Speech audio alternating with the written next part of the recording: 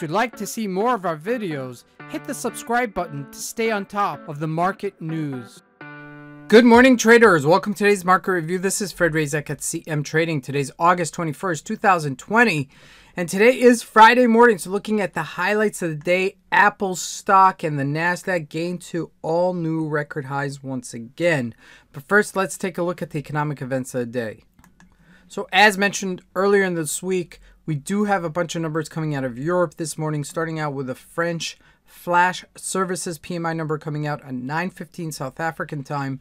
And then at 9:30 South African time from Germany, we have a flash manufacturing and a services PMI numbers coming out. So two very important numbers for countries that represent a tremendous part of the EU coming out earlier this morning. Now looking at the markets, we're watching the euro bounce at support while the British pound showing strength and not really retracing after that dollar got a little bit stronger yesterday. Looking at the indices, the NASDAQ makes new record highs as mentioned, and the Dow Jones gains, but doesn't gain as much, which is quite natural because the Dow Jones has been slugging behind. Now looking at the commodities, gold and oil pretty much unchanged. Gold looks like it's setting up a head and shoulders. We're going to take a look at that as well. And lastly, looking at the stocks, the rotation continues, and this time it's Apple that is surging higher to new record highs. Unbelievable. In the middle of a pandemic, we're still doing this. Okay, but let's take a look at the markets and see what we can expect from today's trading. So we're taking a look at a daily chart of the Euro USD. You can see it retraced down to that support level of 118.11 and bouncing off of it. Now, with these two numbers coming out early this morning at 9:15, we still have a few minutes and another 45 minutes until the number comes out.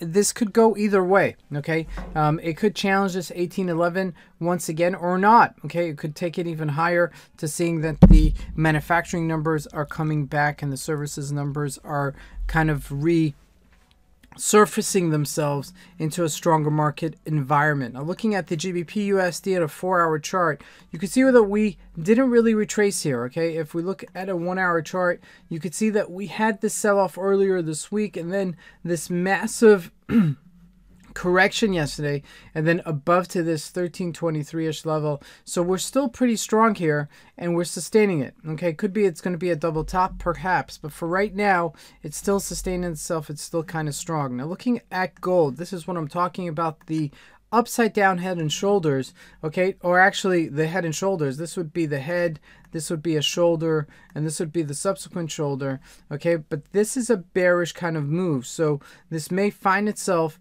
you know, trading lower, challenging this 1918-ish level. So something to consider if this does happen later today, okay? Obviously, if it breaks the 14-day moving average, which is the blue line, this may actually not occur. So consider that later today if this does develop into a head and shoulders. Let's see if it does. Now jumping into the NASDAQ, it's trading 11,496 and just about, you know, a couple of months ago, we were trading in the 9,900-ish level. So a tremendous rally for the NASDAQ, okay? Tremendous rally, pushing it higher and really being pushed by Apple. Okay, this is Apple Computers 471 and continuing to break higher. Okay, if we look at a weekly chart, that's amazing. Okay, really, really amazing what has happened to the price of Apple stock.